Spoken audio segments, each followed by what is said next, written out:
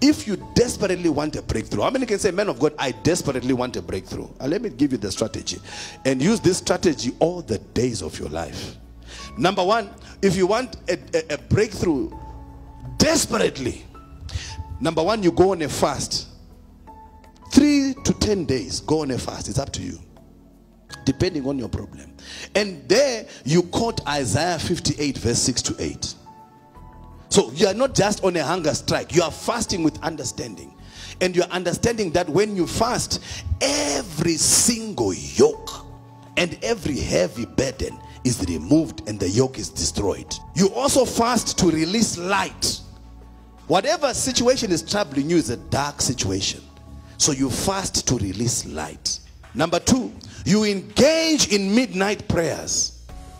Aggressive prayers. 12 midnight to 2 a.m., 3 a.m. What are you doing? You are attacking the strong man. You are attacking the spirits. You don't pray nice prayers that time. That's when you pray prayers to destroy the powers of witchcraft. Prayers to destroy the strong man. Binding him. Destroying his power. Let the wickedness of the wicked come to an end. James 5 verse 16 to 18. The effectual fervent prayer of a righteous man makes tremendous power available. James 5:13. Is anyone suffering? Let him pray. So prayer is an antidote to suffering. So you engage in these midnight prayers in your house. Number three, word-based declarations. Not just sumuka, I will rise. What basis are you going to rise on? You find the scripture. I am the head. I am not the tail. I'm above only. I am not beneath. Save now, I pray. Oh Lord, send what? Now prosperity. So you summon money to come by declaring the scriptures, not emotional declarations, scriptural declarations. Number four is to package a sacrifice. What is a sacrifice? A sacrifice is an unusual seed. All right, now it is money that you would have rather used for something else, but because you want to change your situation, you package that money as a seed, as a sacrifice, and you bring it to the man of God. He lays hands on you and pronounces a blessing.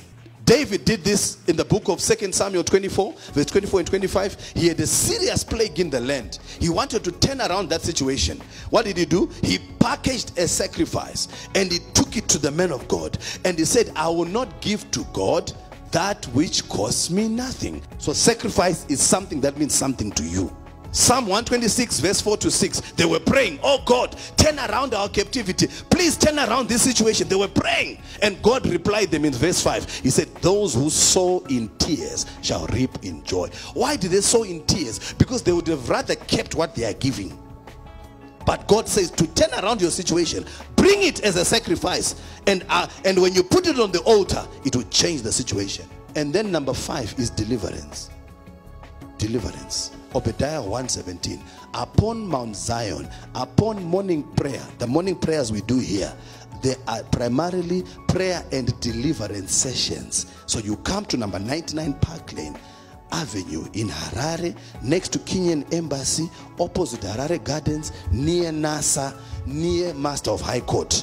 You find us here for deliverance. But don't come for deliverance if you have not fasted, if you are not prepared to pray, if you are not prepared to sacrifice, if you are not prepared to get into the word and do declarations. Don't just come for number 5.